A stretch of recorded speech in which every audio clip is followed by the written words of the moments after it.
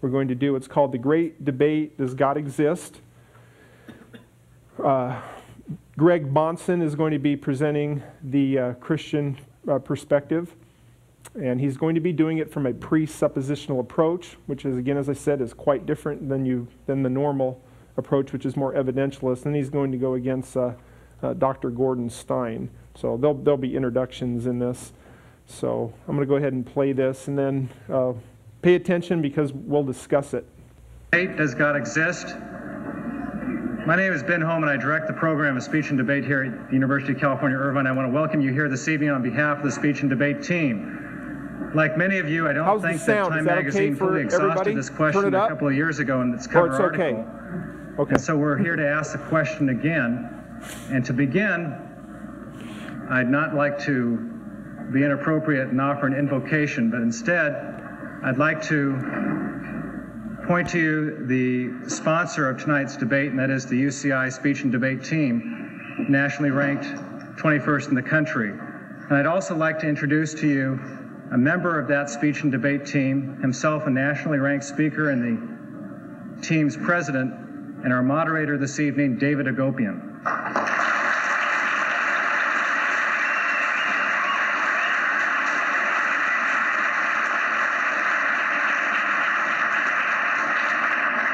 Thank you. I too would like to welcome each and every one of you to this evening's debate. I hope you excuse my somewhat congested tone, but these kinds of viruses usually occur when you spend hundreds of hours and many late nights planning great debates. So if I happen to sneeze during tonight, I would ask you that in light of tonight's topic, you'd think twice about saying God bless you. Seriously though, I would ask for your cooperation tonight in making my job much easier by demonstrating the utmost courtesy and respect for both speakers. We have two highly able scholars with us this evening to debate the issues better than any of us ever might imagine to do. I would ask, therefore, that you would refrain from any applause during the course of the debate. The basic reason for that being tonight's debate is strictly timed. Once the time segment begins, the time clock continues to run until it has expired. In other words, when you applaud, you're only taking away the time your speaker has to communicate his particular viewpoint here this evening. I would also ask, in addition to refraining from applause, that you would also refrain, that is, from flash bulbs if you have any flash cameras with you here this evening. And the final note of my stern disciplinarian attitude this evening, I would ask that you would also refrain from any external verbal participation here this evening. That's a speech and debate way of saying we'd ask you if you'd please allow the scholars to do the debating. We do have CSO officers here and former university football players who will they'd be happy to exert their influence, shall we say, and escort you to the door. But we would seriously ask for your cooperation in that. Allow me now to explain the logistics or the mechanics that we're going to follow in this evening's debate. The debate format, very briefly, is a hybrid debate format. It's not as strenuous or rigid as the presidential debate as you saw earlier this year, and it's not as strenuous as the intercollegiate debate patterns. This evening's debate, if you'd open up your program and look on the left-hand page, you'll find the exact format that we will be employing here tonight. This evening's debate is divided up into four major segments. Segments numbered 1 through 3 will comprise the main debate. Segment number 4 will be a question and answer period. Segment number 1 will begin with two 15-minute opening statements presented by each speaker.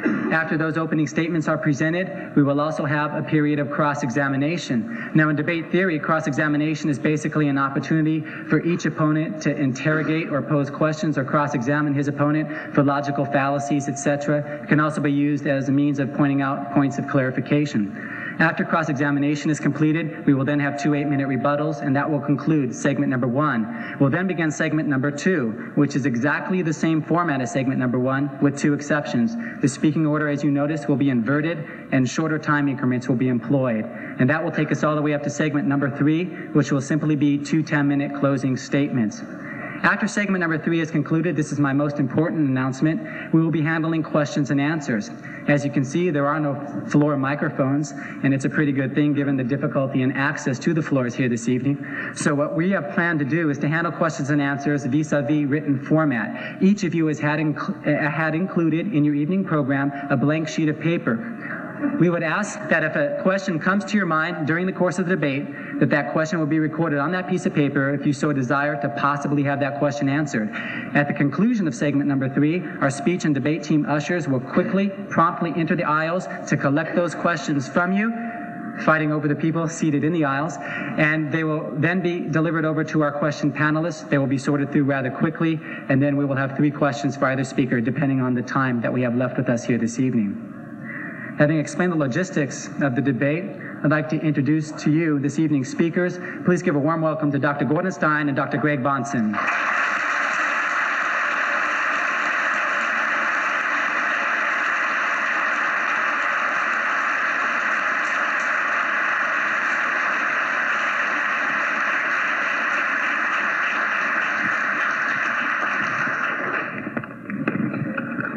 I'd like to introduce each speaker to you now, let you know a little bit more about their biographical background. Dr. Greg Bonson holds the Master of Divinity and the Master of Theology from Westminster Theological Seminary, as well as a PhD in philosophy from the University of Southern California.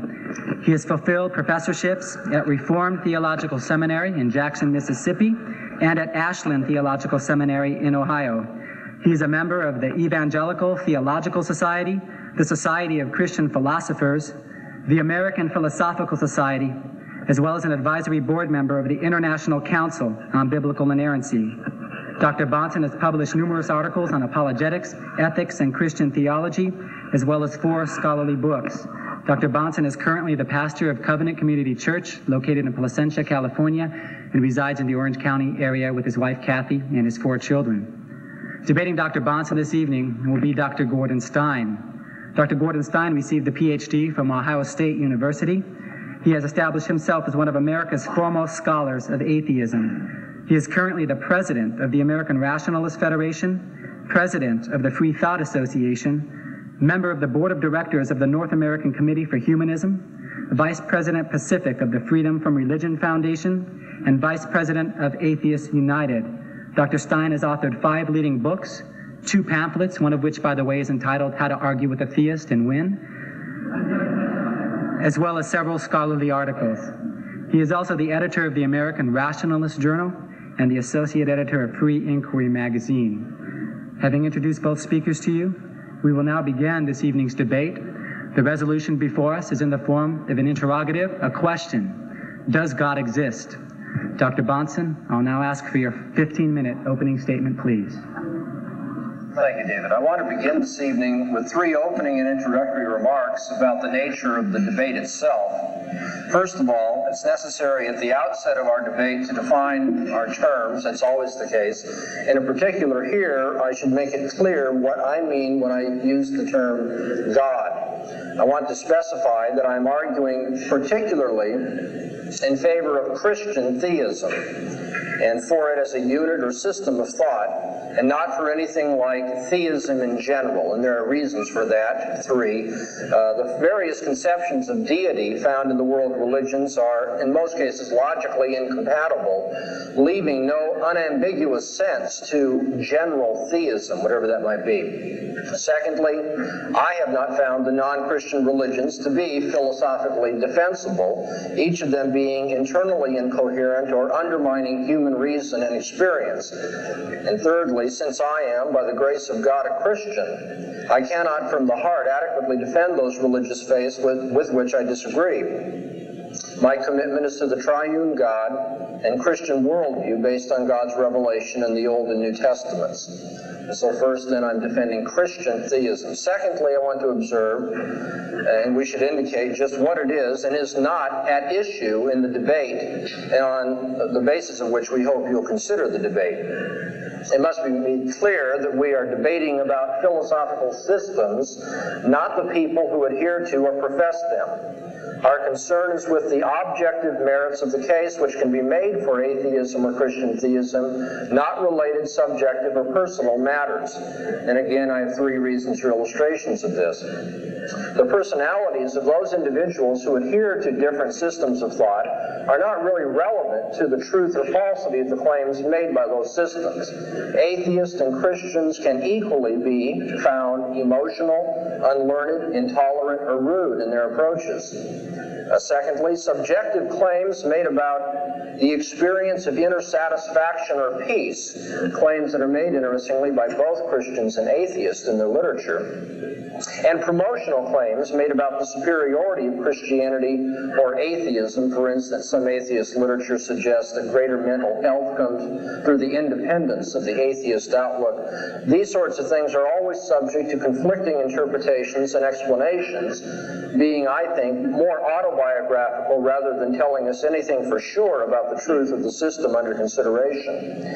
Thirdly, the issue is not whether atheists or professing Christians have ever done anything undesirable or morally unacceptable. One need only think respectively of the atheist involvement in the Reign of Terror in the French Revolution and the professing Christian involvement in the Spanish Inquisition. Now, the question is not whether adherents of these systems have lived spotless lives, but whether atheism or Christian theism as philosophical systems are objectively true.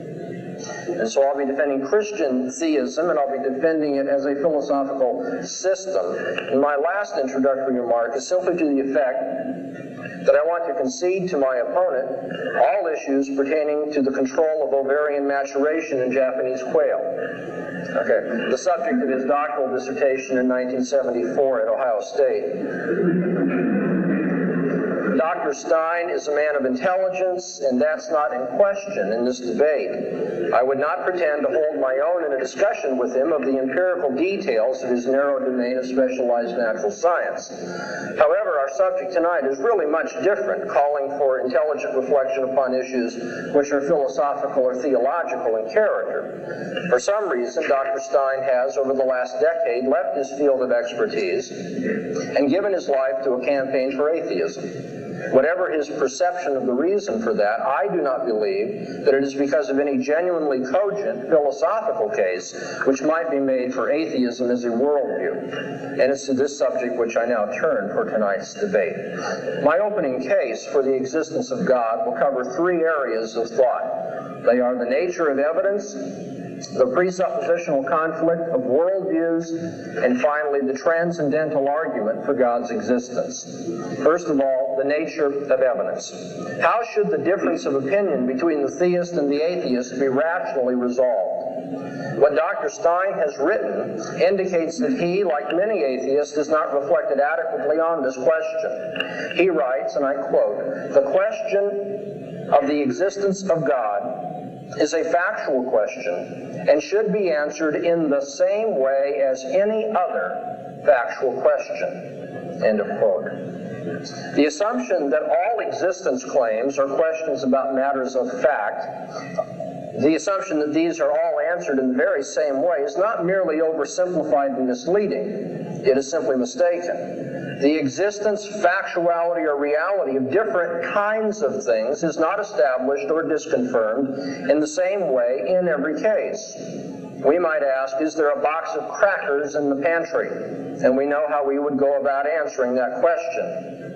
But that is a far, far cry from the way we go about answering a question and determining the reality of, say, barometric pressure, quasars, gravitational attraction, elasticity, radioactivity, natural laws, names, grammar, numbers, the university itself that you're now at, past events, categories, future contingencies, laws of thought, political obligations, individual identity over time, causation, memories, dreams, or even love or beauty. In such cases, one does not do anything like walking to the pantry and looking inside for the crackers. There are thousands of existence or factual questions, and they are not at all answered in the same way in each case. Just think of the differences in argumentation and types of evidence used by biologists, grammarians, physicists, mathematicians, lawyers, logicians, mechanics, merchants, and artists.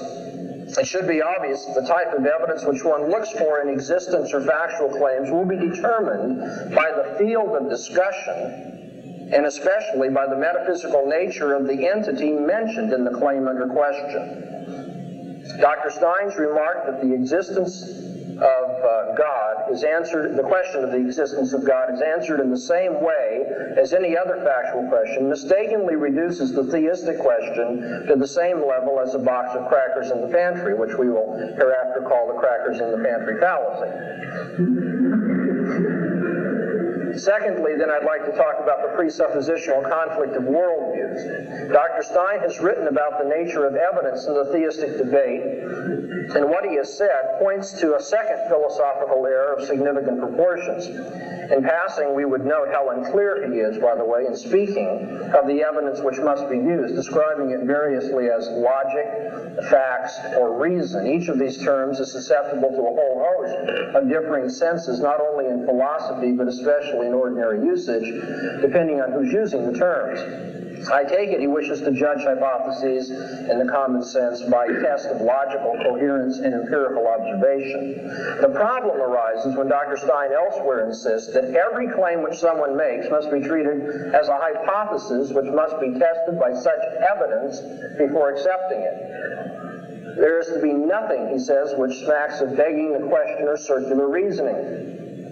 This, I think, is oversimplified thinking and again misleading, what we might call the pretended neutrality fallacy. One can see this by considering the following quotation from Dr. Stein, and I quote, "The use of logic or reason is the only valid way to examine the truth or falsity of a statement which claims to be factual." That's the end of the quote. One must eventually ask Dr. Stein, then, how he proves this statement itself. That is, how does he prove that logic or reason is the only way to prove factual statements? He's now on the horns of a real epistemological dilemma. If he says that the statement is proven by logic or reason, then he's engaging in circular reasoning and he's begging the question, which he staunchly forbids. If he says that the statement is proven in some other fashion, then he refutes the statement itself, that logic or reason is the only way to prove things. Now, my point is not to fault Dr. Stein's commitment to logic or reason, but to observe that it actually has the nature of a pre-commitment or a presupposition. It is not something he has proven by empirical experience or logic, but it is rather that by which he proceeds to prove everything else. He is not presuppositionally neutral in his approach to factual questions and disputes. He does not avoid begging crucial questions rather than proving them in what we might call the garden variety, ordinary way. Now, this tendency to beg crucial questions is openly exposed by Dr. Stein when the issue becomes the existence of God, because he demands that the theists present him with evidence for the existence of God. Now, theists like myself would gladly and readily do so. There is the evidence of the created order itself, testifying to the wisdom, power, plan, and glory of God. One should not miss the testimony of the solar system, the persuasion of the sea, the amazing intricacies of the human body. There's the evidence of history, God's deliverance of his people, the miracles at Passover night in the Red Sea, the visions of Isaiah, the Shekinah glory in the temple, the virgin birth of Jesus, his mighty miracles, his resurrection from the dead. There's the evidence of special revelation, the wonder of the Bible as God's word, unsurpassed in its coherence over time, and its historical accuracy, and its life-renewing power. In short, there is no shortage of empirical indicators or evidences of God's existence, from the 1,000 stars of the heavens to the 500 witnesses of Christ's resurrection. But Dr. Stein precludes the very possibility of any of this empirical evidence counting as proof of God's existence. He writes, and now I quote, "Supernatural explanations are not allowed in science. The theist is hard put to document his claims to the existence of the supernatural if he is, in effect, forbidden from invoking the supernatural as a part of his explanation. Of course, this is entirely fair, as it would be begging the question to use what has to be proved as a part of the explanation." End of quote. In advance, you see, Dr. Stein is committed to disallowing any theistic interpretation of nature, history, or experience. What he seems to overlook is that this is just as much begging the question on his own part as it is on the part of the theists who appeal to such evidence. He has not at all proven by empirical observation and logic his pre-commitment to naturalism. He has assumed it in advance, accepting and rejecting all further factual claims in terms of that controlling and unproven assumption. Now, the theist does the very same thing, don't get me wrong. When certain empirical evidences are put forth as allegedly disproving the existence of God, the theist regiments his commitments in terms of his presuppositions as well. See, just as the naturalist would insist that Christ could not have risen from the dead, or that there is a natural explanation yet to be found of how he did rise from the dead, so the supernaturalist insists that the alleged discrepancies in the Bible have an explanation, some yet to be found perhaps, and that the evil of this world has a sufficient reason behind it, known at least to God. They both have their governing presuppositions by which the facts of experience are interpreted, even as all philosophical systems, all worldviews do. At the most fundamental level of everyone's thinking and beliefs, there are primary convictions about reality, man, the world, knowledge, truth, behavior, and such things. Convictions about which all other experience is organized, interpreted, and applied. Dr. Stein has such presuppositions, and so do I, and so do all of you. And it is these presuppositions which determine what we accept by ordinary reasoning and evidence, for they are assumed in all of our reasoning, even about reasoning itself. And so I come thirdly then to the transcendental proof of God's existence. How then should the difference of opinion between the theist and the atheist be rationally resolved? That was my opening question. We've seen two of Dr. Stein's errors regarding it: the crackers in the pantry fallacy and the pretended neutrality fallacy. In the process of discussing them, we have observed that belief in the existence of God is not tested in any ordinary way like other factual claims, and the reason for that is metaphysically because of the non-natural character of God, and epistemologically because of the presuppositional character of commitment for or against his existence. Arguments over conflicting presuppositions between worldviews, therefore, must be resolved somewhat differently, and yet still rationally, than conflicts over factual existence claims within a worldview or system of thoughts.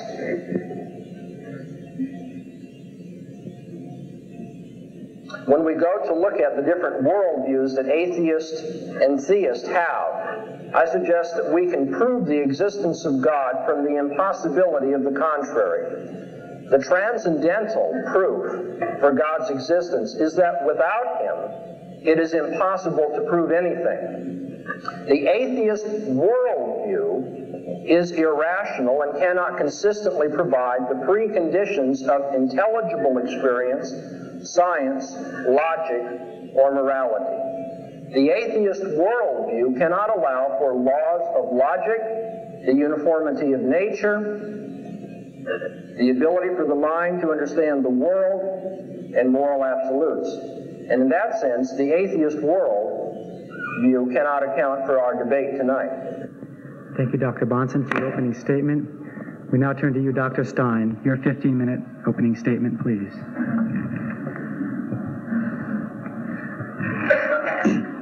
Can everybody hear me? I assume so. Well, I will grant Dr. Bahnsen his expertise on a conditional resolution of the apparent paradox of self-deception, which was his dissertation. I don't know how much more relevant that is to our discussion tonight than mine is, probably not anymore. But I would like to also thank Dr. Bahnsen for showing us that he really doesn't understand too much about atheism. I will try to straighten him out. This is an important question we're discussing. Perhaps it's the most important question in the whole field of religion. Because if God does not exist, then the Bible can't be the Word of God, Jesus can't be the Messiah, and Christianity cannot be true as well as other religions. So we're dealing with an important issue here. Now, Dr. Bahnsen repeated for me that the existence of God is a factual question. I don't think he would dispute that. I think he misinterpreted what I said when I said that we solve factual questions in the same way. I didn't mean exactly the same way. I mean with the use of reason, logic, and evidence. And that is what I'm holding. Now, first let me make clear what atheism is and is not. I think this is a very commonly misunderstood subject.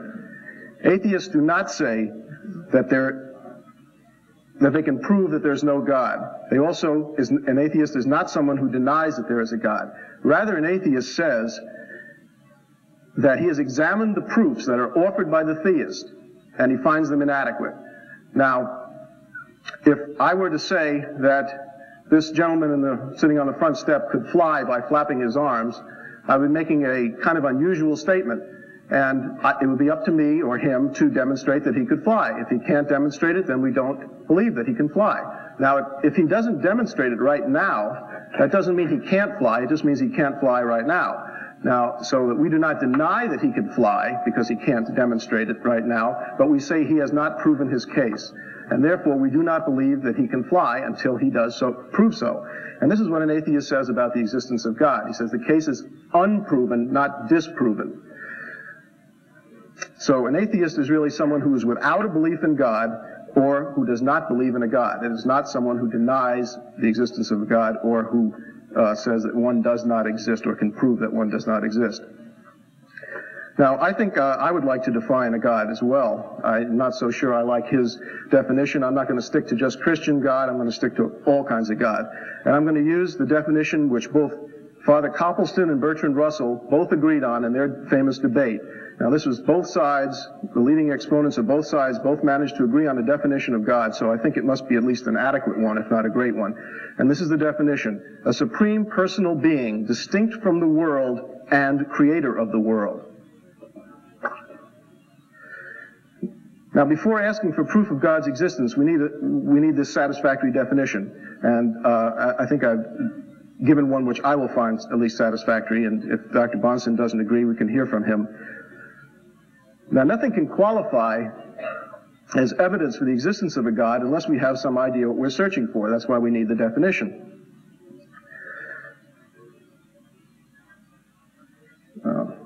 Just a second.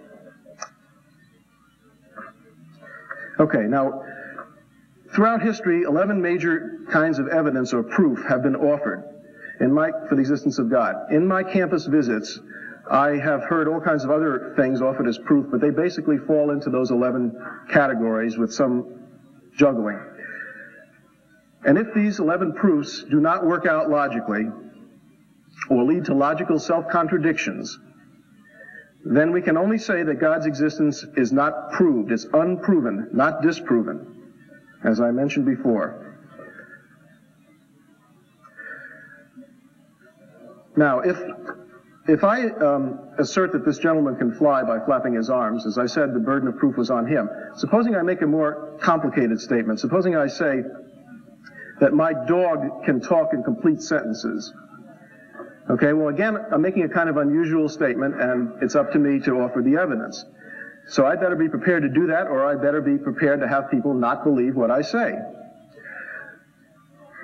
And I'd like a demonstration, either of this gentleman's flying or of my dog talking, if I were the person who was being asked to make a conclusion, before I admitted that such things were possible or existed.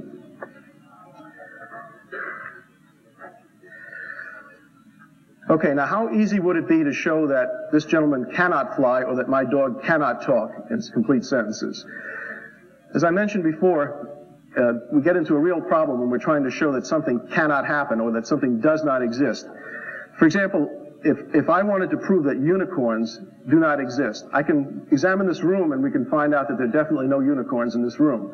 That's a small area. But to prove the general non-existence of something like unicorns, we would have to search the entire universe simultaneously, and then we could only say that no unicorns existed at the moment we searched the universe. But, maybe they were there 5 minutes before, or if we only searched the whole Earth, maybe they were on another planet at the time. I mean, there are all kinds of other possibilities. So you cannot prove that something does not exist. And that's why, as I mentioned before, the definition of an atheist is not someone who thinks he has proven that God does not exist, because you cannot. Okay, now of those 11 major proofs, I'm going to go over some of them very quickly. They've been 900 years in the formulation, and during this 900 years, this is basically what people have come up with.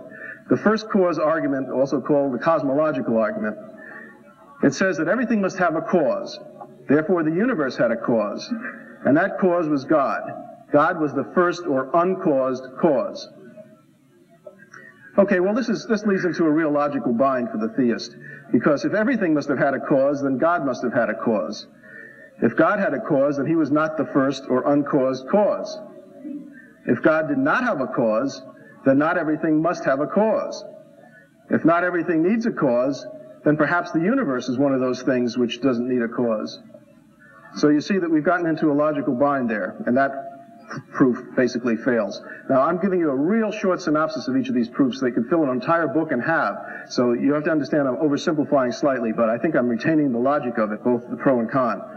The second one is the design argument, also called the teleological argument. It says that the universe is wonderful and exhibits evidence of design or order. Things which show such wonderful design must have had a designer who was even more wonderful, and that designer was God.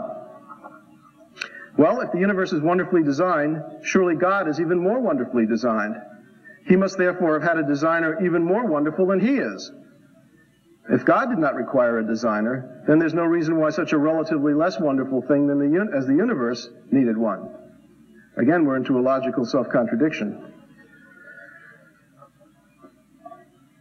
The argument from life says life cannot originate from the random movement of atoms, yet life exists. Therefore, the existence of a God was necessary to create life.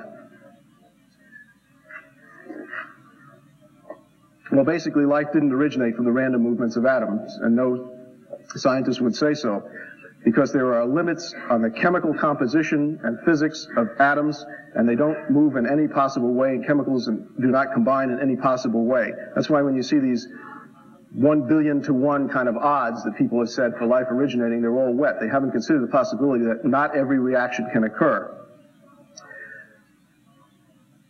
So it's possible to explain the origin of life without a God, and using the principle of parsimony or Occam's razor, I think we are left with the simpler explanation as the one without the God. I'll go into more detail on that later. Then we have the argument from revealed theology, which seems to be one of Dr. Bons's favorites. It says that the Bible says that God exists, and the Bible is the inspired word of God. Therefore, what it says must be true. Therefore, God exists. Well, this is obviously a circular argument. It begs the question. We're trying to show whether God exists. Therefore, calling the Bible the word of God is not permitted, because it assumes the existence of the very thing we're trying to prove. Now, if the Bible is not the word of God, in this case, then we cannot give any real weight to the fact that it mentions that God exists. It does not become a proof. In fact, to prove God from the Bible is standing things on its head. First you must prove God, then you may say, examine whether God wrote the Bible or dictated it or inspired it. But you can't really use the Bible, as Dr. Bonson seems to want to do, as evidence for the existence of God, per se. Then we have the argument from miracles. It says that the existence of miracles requires the presence of a supernatural force, that is, a God. Miracles do occur, therefore there is a supernatural force or God. Again, this is begging the question. It requires that you must believe in the existence of a God first, beforehand, and then you say that there are such things as miracles, which are the acting of a God to create violations of his own laws. So it is not evidence per se. It can serve as supplementary. Once you've had good evidence in another kind of a way for the existence of a God, then you can use miracles as an additional argument. But in and of itself, it doesn't show the existence of a God, because it assumes that which is to be proven. I just want to quote you one little thing from Thomas Paine about miracles. If we see an account given of such a miracle by a person who said he saw it, it raises a question in the mind of that is very easily decided, which is it more probable that nature should go out of her course, or that a man should tell a lie? We have never seen in our time nature go out of her course, but we have good reason to believe that millions of lies have been told in the same time. It is therefore at least millions to one that the reporter of a miracle tells a lie. I think those are good odds. Then we come to the ontological argument, one of the most difficult ones to explain to people. But basically it says God is by definition perfect. A necessary quality of any perfect object is that it exists. If it did not exist, it would not be perfect. If perfection requires existence, then God exists, since God is perfect. Now, I don't know if you follow that, but I think this has been pretty well ripped to shreds by philosophers, and I think the problem lies with the trouble. The trouble is with the word exist. In order for something to be perfect, it must first exist. I mean, if something did not exist, the word perfect wouldn't mean anything. So first you must have existence, then possibly you may have perfection. So this, again, is going backwards, and you must have an existing God, then you can decide whether he's perfect. If perfectness is a quality of a God, then he may be perfect. But he first must exist. Then we have the moral argument. All people have moral values. The existence of these values cannot be explained unless they were implanted in people by a God. Therefore, God exists. Well, their answer to this is that there are simpler ways of explaining the origin of moral values without requiring the existence of a God to implant them in people. Besides, if moral values did come from a God, then all people should have the same moral values, and they don't. People's moral values are the result of an accommodation which they have made with their particular environment and then taught to their children. It's a survival mechanism. Okay, then we have the wish argument. Without the existence of a God, people would have no reason to live or be good. Therefore, there has to be a God. Most people believe in a God, therefore there is a God. This really isn't a proof, it's just a wish. It's like saying it would be nice to have a God, which it would, but, that doesn't have anything to do with whether there is one or not. Finally, I'm missing one here. We have the argument from faith. The existence of a God cannot be proven by the use of reason, but only by the use of faith. The use of faith shows that there is a God, therefore God exists. Reason or logic is a proven way of obtaining factual information about the universe. Faith has never been shown to produce true information about the universe because faith is believing something is so because you want it to be so without adequate evidence. Therefore, it can't be used to prove the existence of anything. In addition, the additional fact is that faith often gives you the opposite answer to what is given by reason to the same problem. And this also shows that faith does not provide valid answers. Now, the argument from religious experience. Many people have claimed to have had a personal experience or encounter with God, therefore he must exist. Now, this is a difficult one to handle because, first of all, I've never had such an experience, but I'm sure people have absolutely honestly reported having had such experiences. But the feeling of having met God must not be confused with the fact of having met him. This is a confusion, a semantic confusion, and also we cannot use our own feelings as if they were valid information about the world. They are feelings that we have inside of us, but you cannot demonstrate them to another person. They cannot be used as an evidence. If everyone had that same experience, like if we all looked around the room and we all agreed that there was a clock over there, then we might say that the vision of a clock was a consensual one, that everyone agreed on it. Other than that, if you saw a clock and nobody else did, or only 2 or 3 people did in the room, we would have a bit of a problem. Pascal's wager is the last of the 11 arguments. I hear this a lot on the campuses. It says, since we don't know whether a God exists or not, we have no way of finding out in this life. We have nothing to lose by believing in a God. On the other hand, we have a lot to lose if we do not believe in a God, and therefore the later turns out to be one after we're dead. Well, this is only true if, number one, you're right about a God, and secondly, if you have picked the right religion, because you might wind up at the judgment day and be right about a God, but he says, what religion were you? And you say, I was an believer in Islam, and he said, sorry, Catholicism is the right religion, down you go. So, in addition, we might also have, if we have a God who punishes people who live virtuous lives, let's say an atheist who lived virtuous life, did wonderful deeds in the world, but just did not believe in a God, if the God punishes him, then we have an irrational God who's just as likely to punish the believer as the unbeliever. Thank you, Dr. Stein. We will now move to our period of cross-examination. The first cross-examiner will be Dr. Bonson, who will have an opportunity to cross-examine Dr. Stein. If I could please have silence, we would appreciate it. Dr. Stein, do you have any sources that you can give to us very briefly that define atheism as one who finds the theistic proofs inadequate rather than one who denies the existence of God? Yes, sir. George Smith's book, which you will find for sale in the back of the room upstairs later, called Atheism, The Case Against God, which I think is the finest book ever written on the subject, makes this quite explicit. I happen to have a copy right here. I can quote you the exact words if you'd like to see them. That won't be necessary. Okay. Do you have any other sources? Do I have any other sources? Do you have any other sources? Sure. What would they be? Charles Bradlaugh, who I will give them to you right now. 100 years ago, Charles Bradlaugh made the comment in his a plea for atheism. He said, That'll be fine. okay, well, Dr. Stein, did you hear Dr. Bonson use the following argument? The Bible says that God exists, and the Bible is the inspired word of God, therefore what it says must be true, therefore God exists. you did not use that, you just assumed that that was so because you were quoting from the Bible as if it I proved the didn't existence ask you of what God. I assumed, I asked you if I used that argument.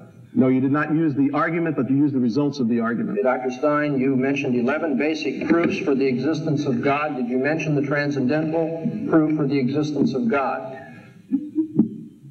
No, I didn't mention it by name. I think it is not a proof.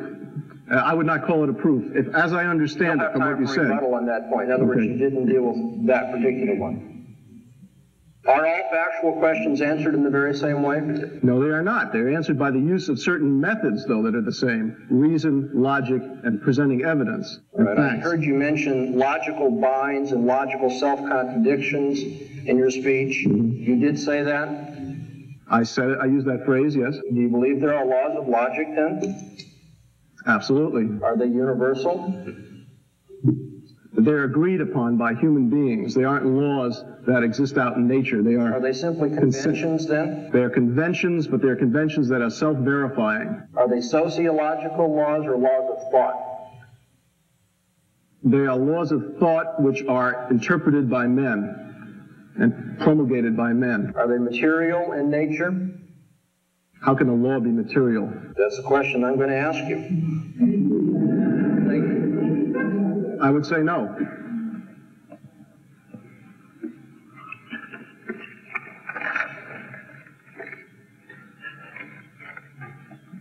Dr. Stein, now you have an opportunity to cross-examine Dr. Bonson. Dr. Bonson, would you call God material or immaterial? Immaterial. What is something that's immaterial? Something not extended in space. Can you give me an example of anything other than God that's immaterial? Laws of logic.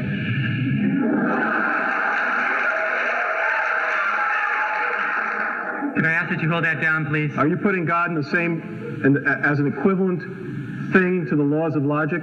No, only if you think all factual questions are answered in the very same way would you even assume that by thinking there are two immaterial things, they must be identical. No, No, I'm not assuming that. I'm just assuming that because the laws of logic are a convention among men. Are you saying that God is a convention among men? I don't accept the fact that laws Okay. that claim that the laws of logic are conventional. Okay. Is your God omnipotent, omniscient, and omnibenevolent? He is? You don't find this a contradiction at all? I do not. Okay, well, we'll show you a little later that it is. If your arguments in favor of the existence of God are shown to be incorrect, will you relinquish your belief in God? If my arguments are disproven, Yes. will I relinquish my belief in God? If there are no arguments for the existence of God, I wouldn't believe in God. That's not quite answering the question. If someone can show you that there are no arguments, would you relinquish your belief? I'm trying to see what's the Now, you're basis the for your one who belief. said that it's impossible to show a universal negative. No one can show that there are no arguments for the existence of God, so we can only deal with those that I know of. Okay, if someone showed that all of the ones that you produced were invalid, what would be your position? Well, you'd have to describe further the conditions of this. Rationally speaking, if there is no basis for belief in the existence of God, I would relinquish that belief. Okay. Is God good? Yes, he is. How do you know that? He saved me. He created me. He made the world and he made it good. He sent his son into the world to die for my sins. Many of these evidences are quite convincing to me, but I don't use them outside of the worldview in which they make sense, in which they would be taken as true. If you mean, is God good in such a way, or can I give you evidence that you would accept, that would depend on what your presuppositions are. No, I'm asking if God says something, anything, is it right because anything God does is good, because God is good, or does it become good just because God said it? I don't know if I said that right. I guess I did. Now, I understand the problem, though it's roughly stated. what God says to be good is good because it reflects his own character. God is good and is the standard of goodness. That's one of the presuppositions of the Christian worldview. Isn't it indeed a presupposition which is presupposed before there is any actual data from God? Is this a question about my first opening statement? In a sense it is, because although it isn't directly mentioned in your opening statement, it has to do with the whole idea of whether there are absolutes outside of God, which is an important issue in this whole debate. It may come up later. I still think we're straining at the limits of debate rules here, but I will answer your question. There are no absolutes outside of God. So in other words, the fact that God is good is something that God told you, and that's why you accept it, rather than knowing it ahead and assuming it as a presupposition, which you said a minute ago. No, that's extremely simplistic. God told it to me, and he provided evidence of it. But you also said it was a presupposition. That's right. Isn't that a contradiction? Oh, not at all. There are many things which are presupposed as well as evidenced in this world. For instance, the laws of logic. I would disagree with that, but okay. Well, I still have some time. All right. When we talk about immaterial things, are you also saying that there's such a thing as, let's say, ghosts or the soul, which are another example of immaterial things? Would you call them immaterial? I would say that man is a living soul and has an immaterial aspect to his being, yes. Mm-hmm. And how would you prove this? Does this have to do with the existence of God now? Well, it has to do with the existence of immaterial things. Well, if there's an immaterial being, God, and if the Bible is his word, then I would say that his revealing the nature of man in the Bible is sufficient proof. And that takes us back logically, as you'll be bound to say, to whether God himself does exist, and that's what we're supposed to be debating. Okay, so you're giving me a circular argument, which is... No, I'm telling you what the debate is about. Well, I know what the debate is about. Yeah. I'm asking for an answer to a question, and I didn't get one. I'm not debating the nature of the soul tonight, but the existence of God. Yes, I believe the man has a soul. Okay, the only reason I asked about the soul is because this is a simpler immaterial object that most people would hold is also immaterial. Oh, I don't say that it's similar. I mean, that's your claim. Oh, simpler, I said, not similar. Okay. Okay, let's make a few points of analysis on the first part of the debate. Okay, so you had introductory remarks from Bonson and Stein, and then a little bit of cross-examination. I think the methodology here of the two ends up being something important. Notice right away, again, this is if you have a copy in front of you, but in his opening statement, if you notice, Bonson was very upfront about arguing for Christian theism and not any other form of theism. So that's different than usually what you see with the classical or evidentialist approach. He just comes straight out. He states non-Christian religions to be philosophically... I have not found the non-Christian religions to be philosophically defensible. They're internally incoherent and undermine human reason and experience. So he defends Christian theism. One of the things that he goes into is he kind of deals with what he knows will be a futuristic objection made from atheists, which is oftentimes people will say, well, Christianity is true. Why were there the Crusades? Why are there all these awful atrocities in the name of Christianity? He blunts that argument by stating, look, it's not based on the personalities of the people. The system itself does not necessarily rely on how certain individuals may abuse the system. And then he points out you have atrocities from atheists as well. So I think what he's doing there is he's anticipating an objection and dealing with it before it even comes up. And then, of course, he does the thing that you're supposed to do when you're debating somebody is one of the ways they say in which you can get into your opponent's head is to indicate to them that you're aware of their dissertation. So I remember Paige Patterson telling us that in my PhD seminar. Because if you want to, kind of get an advantage or whatever, tell the guy that you've read his dissertation. Of course, hopefully that'd be true. And then they figure if you've gone to that depth, you must really know your stuff. So So he granted to him the whole issue of the control of ovarian maturation in Japanese whales. To me, it was just, when Stein tried to do the same thing with Bahnsen's, I will grant his expertise on a conditional resolution of the apparent paradox of self-deception. And he says, I don't know how much more relevant that is to our discussion. That's very relevant.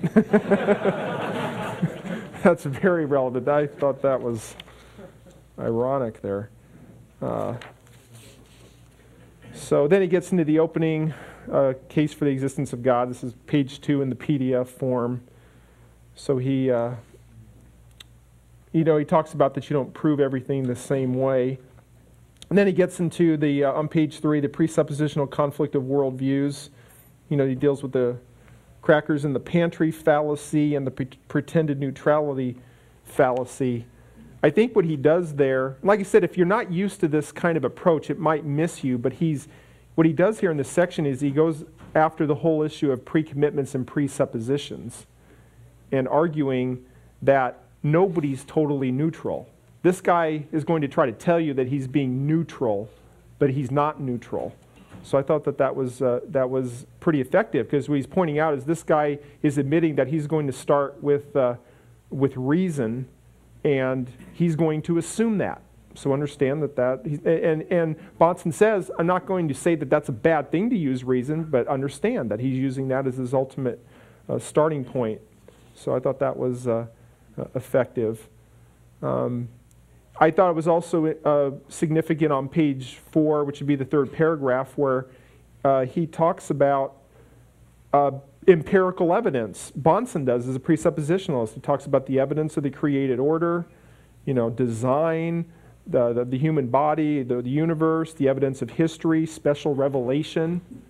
But he understands that one's presuppositions are going to determine where they go with those things, and so you need to have the right as opposed to the wrong. And then on page 5, he gets into the transcendental proof of God's existence, which is that it's stated here in bold. I suggest we can prove the existence of God from the impossibility of the contrary. The transcendental proof for God's existence is that without him, it is impossible to prove anything. So that's significant, because he's not. I think most of us are used to, well, here I'm going to prove God. Let's look at cause and effect. Let's look at design. Let's look at all these things first. And pretty much what Bahnsen does is say, okay, atheist, you have a worldview that you're claiming is true. I'm going to show you that it breaks down. It's internally inconsistent. So Christianity being true because of the impossibility of the contrary. Stein goes and he makes this claim that atheists aren't really saying they can prove there is no God. I've done some reading on that. That doesn't appear to me, from research I've done, to be the normal explanation of atheism. So I think when Bahnsen was pressing him on that, I think that's what he was getting at, was what's your evidence and sources for that? And Stein, to his credit, had a couple sources, so Bahnsen had to drop it. But I don't think that's the norm with atheism. So then you get into the theistic proofs on page 7. So what Stein does is just go through the laundry list. He starts with cosmological argument. So, pretty much he goes at the idea, he puts everything must have a cause, therefore the universe must have a cause, and that cause was God. God was the first or uncaused cause. This leads to a real logical bind for the theist, because if everything must have a cause, then God must have a cause. And if God had a cause, he cannot be the first or uncaused cause. He misrepresents the cosmological argument there, because the cosmological argument is that every contingent thing needs a cause. Not necessarily everything needs a cause, but every contingent thing needs a cause. And so we would not consider God to be a contingent thing. He has a aseity. He exists in and of himself. So I don't even really think he stayed there. I think you could almost, I know he's being brief, but I think that's a little bit of a straw man argument. Plus, part of the argument from part of the cosmological argument is that you can't have an infinite regress of causes. That itself is a logical impossibility. You can't just have causes going back into infinity. So if there ends up having to be a first domino, then you're going to come up with something that itself doesn't need a cause. So I thought that was a little bit of a misrepresentation. And I'd say the same thing with the teleological argument. I would say you can't have an infinite regress of designers. There has to come a point where there is a designer of which he was not designed himself. But his argument from life is kind of convoluted. Let's see. Then you get into the cross-examination. I mean, clearly Bahnsen got him on that whole issue of whether there can be anything that's immaterial that he would accept, and he referred to or Stein asked him, can you give me any other example other than God that's immaterial? And Bahnsen answered the laws of logic. So he caught Stein in a clear contradiction there. Okay, any thoughts on that first part? Yeah. Question. Bahnsen was kind of commenting that Stein was kind of pushing the bounds of the laws of the debate for the cross-examination. Yeah. What was the? What was he trying to do there, or what are the rules for the cross-examination? Are they not supposed to ask? Yeah, in other words, I think in a nutshell, Bahnsen was telling Stein that he's getting off track. I guess Bahnsen sensed that him wanting to talk about whether there's immaterial soul or whatever was getting off track of the key issue, whether there is a God or not. So I think that's what he was pushing back on. Yep. I think you're only supposed to ask questions based on the opening statement. Based on, okay, Right. so specific, okay, He's good. getting off, Okay, he's not good. addressing something. Yeah, you're right. in the opening statement. That's good. Carlos pointed out that the questions were supposed to be directly related to the opening statement. So the parameters were such that Bahnsen pointed that out. Okay, all right, let's listen to some more of it. Dr. Bahnsen, I now turn to you for an 8-minute rebuttal. Thank you. Dr. Stein is not into this debate yet tonight. We are debating the nature of, the existence of God. I specified that I would be speaking in order to avoid logical contradiction of one particular view of God, the Christian view of God, which I personally hold. Dr. Stein says that he will not restrict himself to the Christian conception of God. Well, that's fine, he may not, but all the time he uses on anything that's not the Christian conception of God will be irrelevant. In fact, I will join him in refuting those other conceptions of God.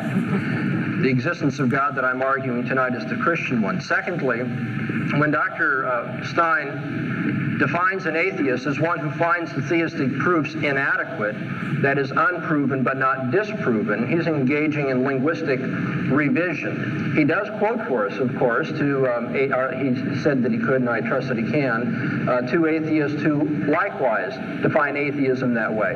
But you see, that, it strikes me, as similar to a Christian who defines his position as being true at the outset, and therefore it must be true because it's true by definition. He has minimized the task that is before him by simply saying, I'm here to show that the theistic proofs are inadequate. Well, you see, even at that, though, he didn't do his job, even though that was less than what he really should be doing.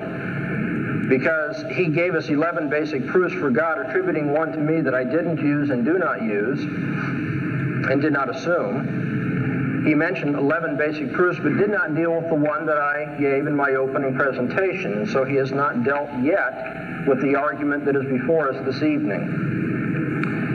Dr. Stein has mentioned logical binds and logical self-contradictions. He says that he holds that the laws of logic are universal, but however, they are conventional in nature.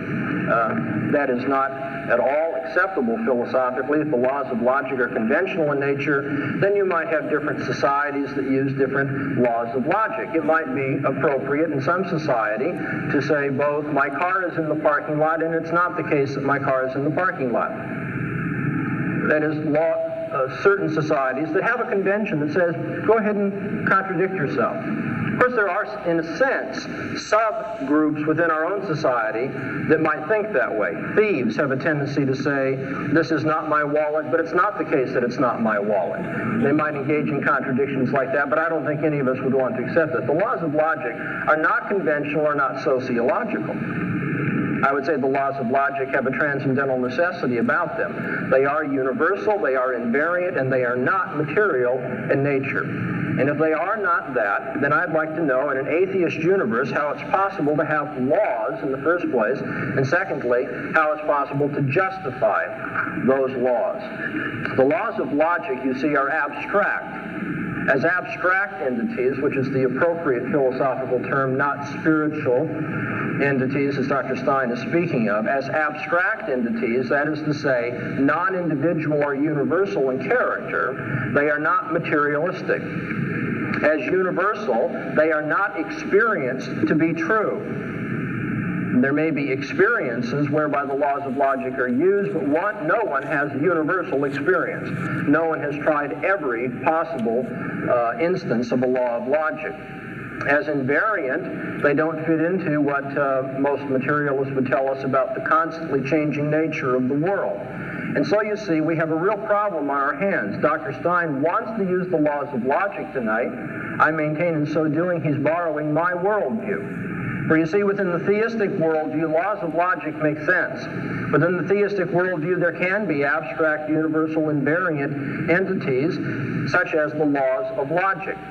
Within the theistic worldview, you cannot contradict yourself, because to so do, you engage in the nature of lying, and that's contrary to the character of God as we perceive it. And so the laws of logic are something that Dr. Stein's going to have to explain as an atheist, or else relinquish using them. The transcendental argument for the existence of God, then, which Dr. Stein has yet to touch, and which I don't believe he can surmount, is that without the existence of God, it's impossible to prove anything. And that's because in the atheistic world, you cannot justify and cannot account for laws in general. Laws of thought in particular, laws of nature, cannot account for the human mind and the fact that it's more than electrochemical complexes and events, and cannot give us moral absolutes. That is to say, in the atheist conception of the world, there's really no reason to debate, because in the end, as Dr. Stein has said, all these laws are conventional. All these laws are not really law-like in their nature. They're just, well, if you're an atheist and a materialist, you'd have to say they're just something that happens inside the brain. But you see, what happens inside your brain is not the same as what happens inside my brain, and so what happens inside of your brain is not a law. It doesn't necessarily correspond to what happens in mine. In fact, it can't be identical with what is inside of my mind or brain, because we don't have the same brains. If the laws of logic come down to being materialistic entities, then they no longer have their law-like character.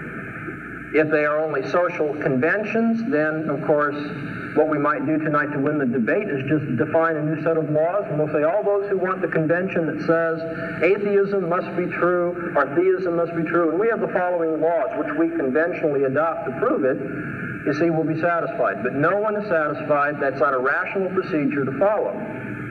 The laws of logic cannot be avoided. The laws of logic cannot be accounted for in a materialistic universe. Therefore, the laws of logic are one of many evidences that without God, you can't prove anything at all. Thank you, Dr. Bahnsen. Dr. Stein, your 8-minute rebuttal, please. Okay, I'll now touch on transcendental evidence, the existence of God, which is, I think, the only time I could really do such is in my rebuttal. But first, I'd like to do one more important thing.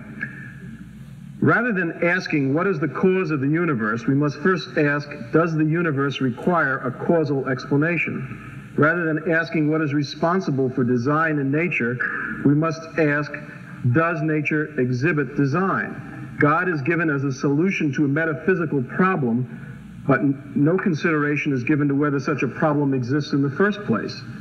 But God is not an explanation for anything. For example, if I ask you, how did the universe come? And you say, God created it. That doesn't answer the question. The question is, how did God create it? And I defy any theist to explain how God created it. Basically, what you're saying is that an unknowable being is responsible for a given phenomenon which he caused through unknowable means. And that's not an explanation, but rather a concession that the phenomenon is totally inexplicable. Now, about the laws of science. An atheist world, first of all, I don't think that Dr. Bahnsen understands what a scientific law is. A scientific law is an observation that's made over and over and over again. The law of gravitation, we drop objects all over the world in different situations, and we always observe that they fall to the earth. So eventually we make a statistical statement that objects are likely, almost 100% likely, to fall to the earth if they're not accelerating in the opposite direction. Okay? In other words, a rocket doesn't fall to the earth immediately, but eventually will if it doesn't escape the gravity of the earth. So these scientific laws are merely consensuses based on thousands and hundreds of thousands of observations. The laws of logic are also consensuses based on observations. The fact that they can predict something correctly shows us that we're on the right track, that we're corresponding to reality in some way. If I can plug in a formula and show exactly where a cannonball is going to land and predict exactly where it will strike, then my mathematics is reflecting something valid about the behavior of cannonballs that are fired on this earth. Otherwise, I wouldn't have picked the exact spot. And mathematics is basically logic, again, used in the same way by consensus of tested things that are self-verifying. I'm not explaining it as well as I could, but that's basically what I'm saying. And an atheist universe then goes on the basis of the fact that matter has certain intrinsic behavior patterns. Electrons repel each other because they're both negatively charged. Protons repel each other. An electron and a proton attract each other. The opposite poles of a magnet do that. That's an inherent property of matter. That is what produces the regularity in the universe. If there were no regularity, then there would be no science possible, because you couldn't predict anything. Matter wouldn't behave the same the second time as it did the first time, or the third, or the fourth.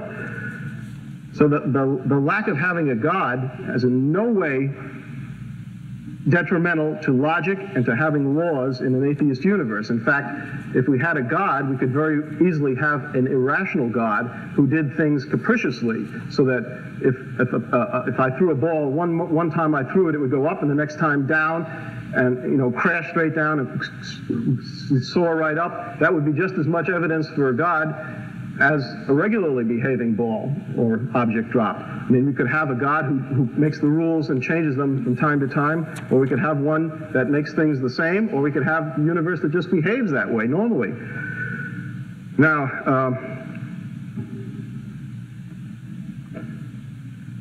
to ask what caused the universe, although we didn't get into this exact thing, I'm trying to show you that it's to ask an absurd question in the first place, to give God as the answer. First of all, I mentioned it doesn't explain anything, but secondly, before something can act as a cause, it must first exist. That is, it must be a part of the universe.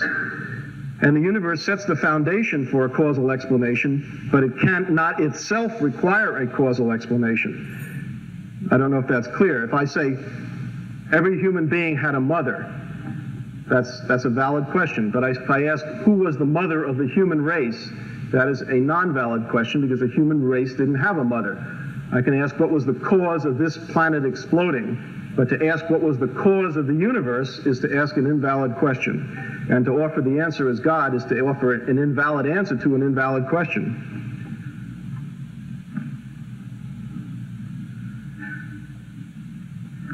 We haven't gotten into morality. I think I'm going to leave that for the second half.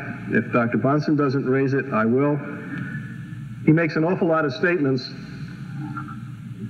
that are basically feelings. He felt God entered his life. He felt that this happened. He felt that Jesus was resurrected. If he were held to the historian's standard, especially the standard required when a miracle is done, as David Hume said, when a miraculous or very unlikely event, such as the resurrection, although Hume didn't use that exact analogy, that exact example, occurs, we must demand an extraordinary amount of proof. If I say that the sun is going to rise tomorrow, we don't need too much proof because it's been rising every day. If I say the sun is not going to rise tomorrow, then we need an extraordinary amount of evidence before someone will take that seriously, because it's an unusual event. Okay? Now, he has not held up the historian's standard to a lot of the things he's accepting from the Bible as evidence for God. And I think that if he did so, he would soon see that those evidences dried up. Now, to get to transcendental evidence, finally. The statement that if God did not exist, we couldn't prove anything, and that logic and scientific laws would be invalid is absolute nonsense, and I think I've demonstrated part of that. He says that laws of logic are the same everywhere. This is not true, although they are mostly the same. And I wonder if he's ever heard of a Zen koan. And the answer to a Zen koan is something which, like, what is the sound of one hand clapping is the most famous Zen koan. The answer to that kind of a question is in a different type of logic, in a sense, or it's extra logical, if you want to call it that. But I do think that most logic, as we accept it in the Western world and most of the Eastern world, is basis of agreement on people that reflects something about the universe. The idea that transcendental evidence for the existence of God is that the impossibility of the opposite, that the world view would not be rational if it were atheistic, is total nonsense. And I've demonstrated to you that it depends on the inherent properties of matter. If matter has the properties where it behaves regularly, then we have order in the universe, and we have a logical, rational universe without a God. The God issue is not germane if matter behaves in a regular way. And I would hold that the properties of matter, as demonstrated over and over again, are regular. And it's an inherent property of matter. So I think that the transcendental evidence statement can be dismissed as mere wishful thinking coupled with misinformation about what scientific laws are and what atheists would hold. In fact, most scientists, in fact, science itself is atheistic. Science is not allowed to use a supernatural explanation for anything. And there's a very good reason for that. If your experiment came out one way, you could say God did it. If it came out the opposite way, you could say God did that. You would never make any progress in explaining anything in science. And so the agreed upon consensus for rules of science is that naturalistic explanations only are asked for and allowed. Okay, we have concluded segment number 1 of this evening's debate. We will now enter segment number 2 of this evening's debate. Dr. Stein will open segment number 2 with a 10-minute opening statement. All right. So what are your thoughts so far on the first half of the debate here? What do you think of Stein? Stuck to his notes? Okay. Anybody else? Jared. He never seems to really get at Bahnsen's, argument that basically shoots the whole, shoots the legs out from under everything Stein's trying to argue for. He kind of tried to touch on it at the end, but boy, that was a pretty piecemeal. Nothing was just not making sense. So right. he's not addressing the issue that Bahnsen brought up, namely, the laws of logic. Right. He seems very convinced on his own arguments, but yet he's not answering the questions. It's kind of, yes, he's sticking to his notes and, thinks that he's answered everything, but I feel like he hasn't answered anything. Mm-hmm. It seems to me, my impression of it is that he's used to dealing with Christians from a different perspective.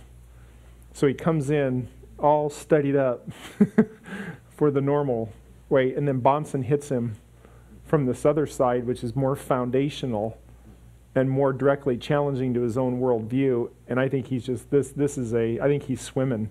I think he's been hit in a way that he wasn't expecting, and this is just a long 2 hours for him. Because it is, he's struggling, because in other words, he's expecting this other line of argumentation, and then so because his answers seem like almost, at times, he's obviously extremely intelligent, relatively, but on certain things, but he's, some of it seems convoluted and thrown off, yeah. I'm just amazed at how well, he basically plays right into Bahnsen's argument that there are, universal absolutes and laws, and right. He's, it's just amazing. Right. Yeah, he did. When he, on that early in the debate, when Bahnsen got him on that laws of logic, things that are immaterial other than God, and he said laws of logic, that was a slam dunk moment. The closing statement where he says, he tries to deny that there are universal principles or laws that are passed down from above, but then he basically goes back and says, well, we just found them from below, using statistics and certainty, and then goes back and still uses them, and just tries to think that because he in his sinful pride found them himself, that disproves God. Right. Good. All right, let's go way back here, and then we'll work our way back this way. Go ahead. There was a point in the debate where he was trying to discount the need to even argue certain points Stein? Yeah. Okay. One in particular was, we need to find some source for intelligent design. Well, wait a second. We don't even believe that there is a question of intelligent design.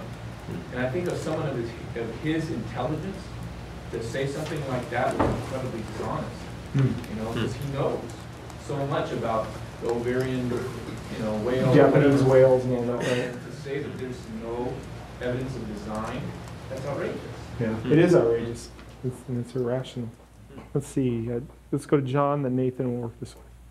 Well, he just engaged in a huge amount of misrepresentation. He misrepresented the definition of faith. Faith is believing something to be so because we want it to be so.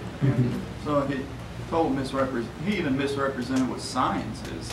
His argument from science, saying that matter is, but the stable properties of matter are inherent. Well, that violates the second law of thermodynamics. So, that he's violating his own scientific laws that he's saying he holds to. So Right. It's a huge amount of contradiction and misrepresentation. Good. Let's go to Nathan and then Terrence. Yeah, I just thought he definitely wasn't prepared. Maybe you wonder if there's anything, for instance, something after this that someone actually argued with Bahnsen that was prepared, and what that would be like. Yeah, it definitely, like if you go on atheist websites and stuff like that, they try to flip it and use the transcendental argument as reason for atheism and that kind of stuff now. But yeah, early on, when he does debate another individual, I think Tabash, and I don't think Tabash really got it yet either, but yeah, supposedly they've offered reasons or whatever, but I haven't seen anything very good on that. Let's see, Terrence? Yeah, that was going to be my question. Since this happened like 23 years ago, are they still stuck, or do they come up with arguments that people would think that at least makes sense? Yeah. Now he's spinning, but I was just wondering. The answer is yes. This was so effective. I think they've offered responses. Maybe we could even look at that sometime. Maybe I'll get on the internet or whatever. Because if you go on there, they'll offer response. I can't remember specifically what the responses are, but they have. Yep. To give Stein his due, I think if Bahnsen had engaged him on the traditional arguments, I think Stein is quite well prepared and does present some very, in a debate format, would be difficult to answer many of the good points that he makes.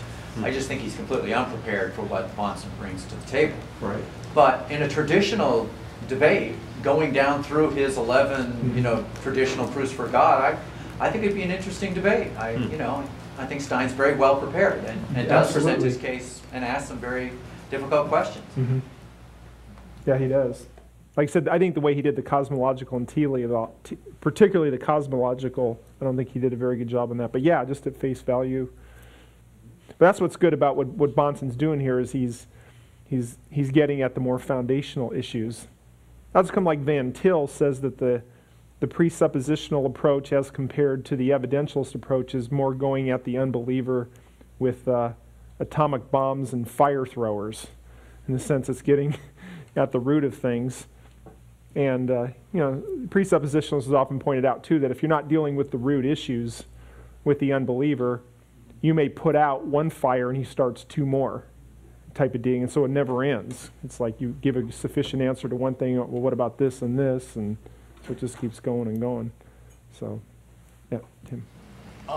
I think, like because he wasn't prepared, what he's trying to do right now is he's trying to make Bahnsen into the person who's that he wants to debate. So he's like putting words in his mouth. like he said he felt the resurrection and he felt this, and he hasn't talked about that at all. But normally I guess the Christians he would talk to are going to be arguing from experience. Right. And so he's trying to make Bahnsen out to be something he's not right now. So yeah, that's a good point. That is. Yeah. Just to, I guess, in that last part, was he kind of his main argument against the transcendental argument was that his definition of logic is the observation of matter? Was that like what he was trying to... Stein's definition of logic? Yeah, I remember in the last part of his rebuttal, he was like, okay, now to the transcendental. Yeah. And then he just started talking about like how matter, like the observation of matter. That's how he defines order and logic. Mm-hmm. So I guess would you say that that's his main argument for the transcendental argument? Or? Yeah, in other words, in trying to refute it. Right, like that's the authority of what he defines Yeah. logic as. Yeah, on page 18, 3 paragraphs from the bottom. Now to get to the transcendental evidence, finally. The statement that if God did not exist, we couldn't prove anything, and that logic and scientific laws would be invalid is nonsense, and I think I've demonstrated part of that. I would say no. You may think you're going to, but you haven't so far. I think what he goes, at least on this particular section, he tries to argue that laws of logic aren't the same everywhere, which is kind of an interesting thing. He says the laws of logic are the same everywhere. This is not true, and then he refers to the Zen koan with the sound of one hand clapping. I think Bahnsen deals with that a little bit later. And then he says, but I think that most logic that we accept in the West and most of the Eastern world is the basis of agreement on people that reflects something about the universe. The idea that the transcendental evidence of the existence of God is the impossibility of the opposite, that the world view would not be rational if it were atheistic, is total nonsense, and I've demonstrated to you that it depends on the inherent properties of matter. If matter has properties that it behaves, then we have order in the universe, and we have a logical, rational universe without God, which is the very thing that Bahnsen is going to challenge him on there. The God issue is not germane if matter behaves in a regular way. And I would hold that properties in matter, as demonstrated over and over again, are regular. So, I mean, Bahnsen, yeah, so that is what he's arguing there. But again, Bahnsen's going to ask him, how can you get order or regular, in a time plus chance universe? So, yeah, he's going to argue. And then he argues for a closed system. I mean, pretty much what it ends up being is you can't, he argues on page 18, I think the 3rd and 4th paragraphs from the top. I can ask, what was the cause of this planet exploding? But to ask what was the cause of the universe is to ask an invalid question. I would just say that's a naturalistic assumption of a closed system universe, which we wouldn't grant. I thought it was quite ironic when he referred to David Hume. I mean, of course, David Hume's an empiricist and really even more of a skeptic. So, I mean, Hume wrote the classic work, against miracles, but Hume again assumes a naturalistic closed system universe. But then the example he gives, he's just talking about Hume, and then he says, if I say the sun is going to rise tomorrow, you don't need much proof of it because it's been rising every day. If I say the sun is not going to rise tomorrow, then we need an extraordinary amount of evidence because it's an extraordinary event. I mean, it's kind of interesting. I mean, Hume is the one who argued against that you could know things for certain based on cause and effect, and he actually used the concept you can't know for sure that the sun's going to rise tomorrow based on past experience. You can't make that causal connection. So I just thought it was ironic that he'd use Hume for evidence for that and then use the sun rising example of which Hume wouldn't have agreed with. So.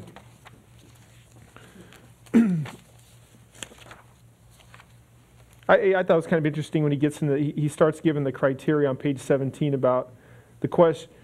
This would be the first full paragraph. God is given as a solution to a metaphysical problem, but no consideration is given to whether such a problem exists in the first place. But God is not an explanation for anything. For example, if I ask you, how did the universe come into existence, and you say God created it, that doesn't answer the question. The question is, how did God create it? I mean, that's quite a standard there. And I defy any theist to define how God created it. So, well, I mean, that's quite a standard there. Not just that something created something, but actually how he did it. I thought that was quite a thing to state.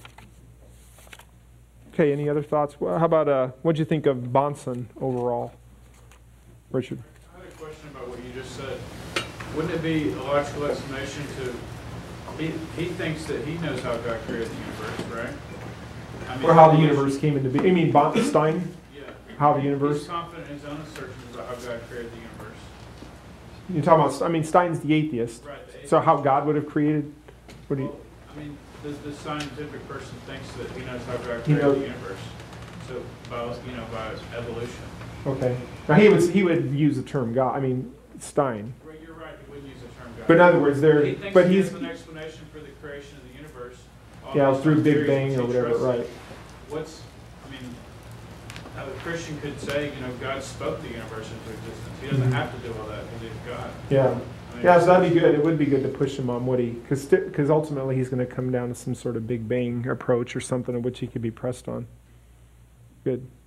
So what do you think of Bonson?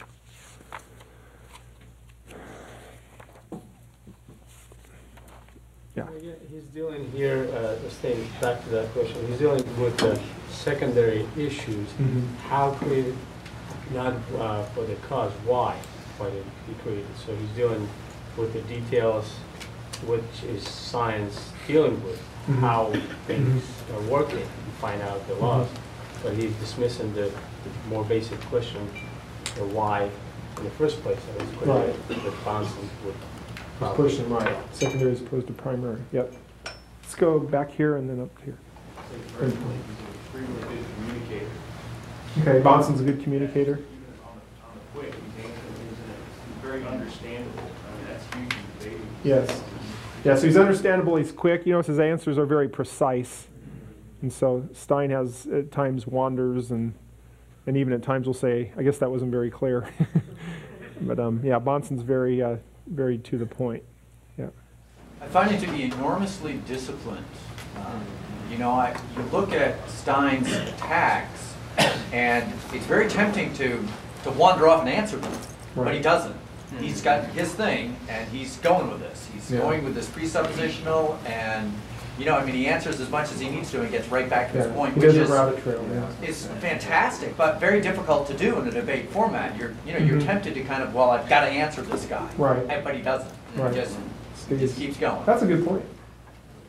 It really seems like that Bonson is the one who's setting the tone for the debate. Like he's got Stein to really respond to him, but he doesn't. He just kind of almost dismisses what Stein offers as rebuttal to him. Yeah, so he does control the debate. Because if you even notice sometimes, even in cross-examination, Stein will ask a question, and then Bonson will answer his question with the question, and then Stein will answer that. Whereas, in other words, you know, some guy might say, "Hey, wait, I'm asking the questions here," or something. But so yeah. Yeah, I was going to say he doesn't put anything out there that he doesn't want, and the things that Bonson puts out, he wants him to ask because it's going to further extend his argument. So he's very wise and not saying too much, but only giving what is going to favor him in the debate. Right, he's not showing all of his cards right away, and he's staying focused and on track, and so it doesn't rabbit trail. Like a boxer, man. He knows exactly what's going on. He's not swinging and wasting punches anywhere else. He's going exactly. No wasted punches. That's well stated. Yep. It almost seems like Bonson. I mean, it's obvious that he's done his homework when it comes to Stein, and it makes me wonder if Stein even knows anything about what Bonson thinks, or if he has read anything about from Bonson, or if anything was in print before. Because it's almost like he has no clue. It seems like at this point in 1980, that he was pretty blindsided.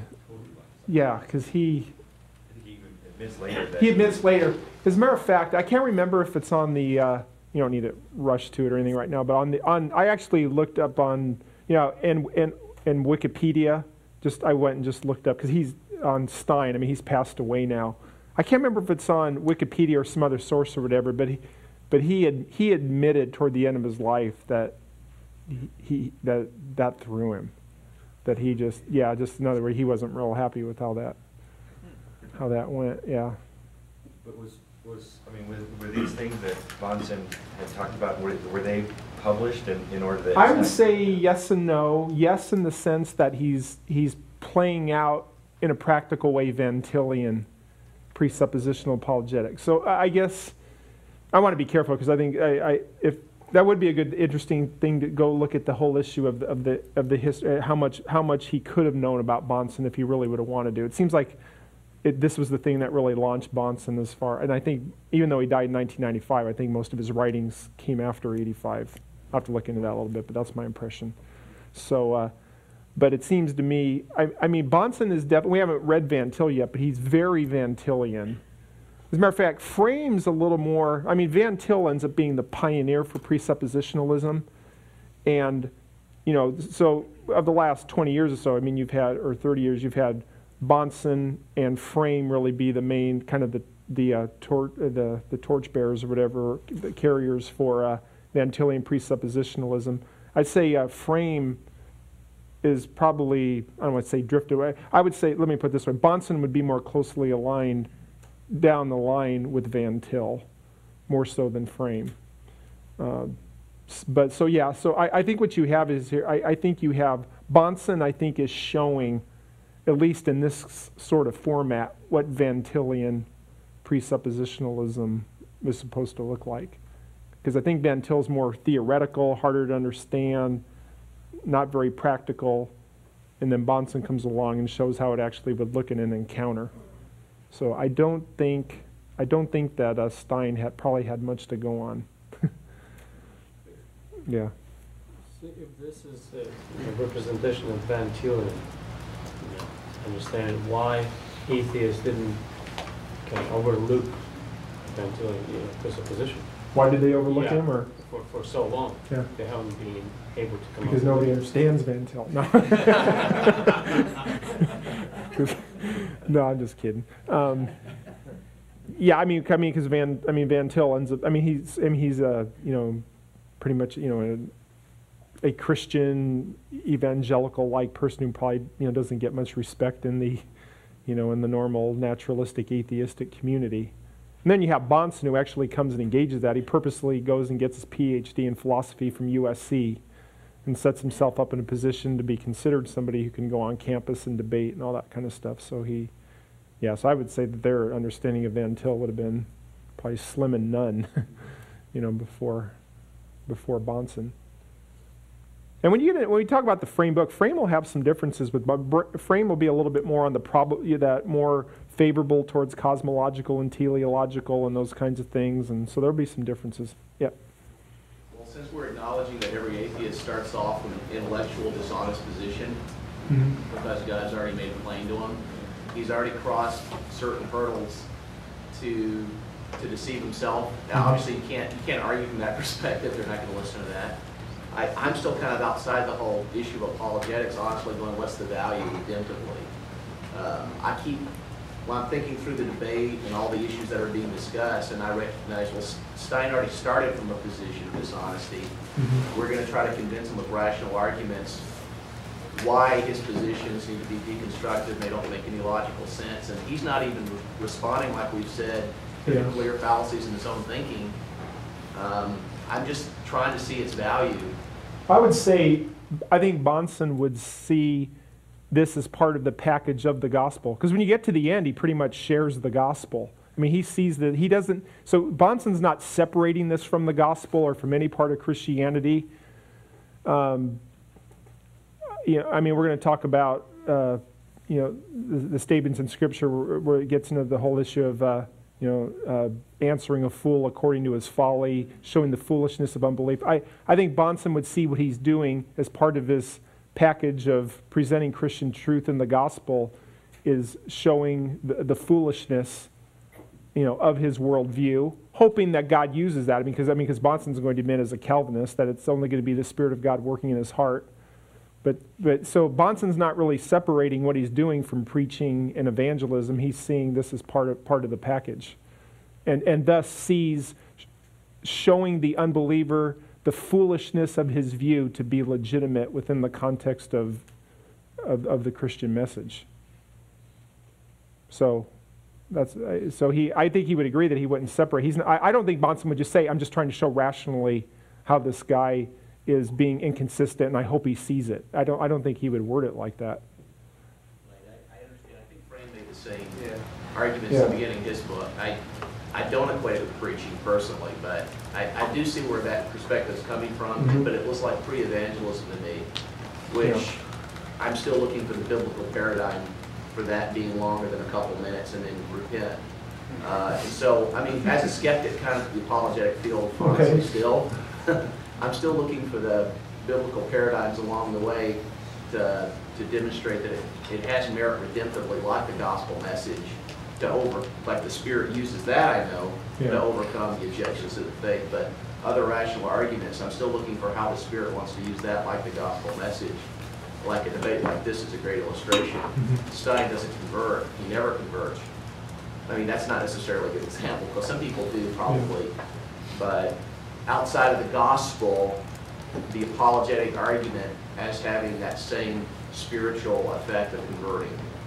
And no one's saying it does, so I'm still waiting for its value. If that makes sense. Hopefully it can be established. Okay, and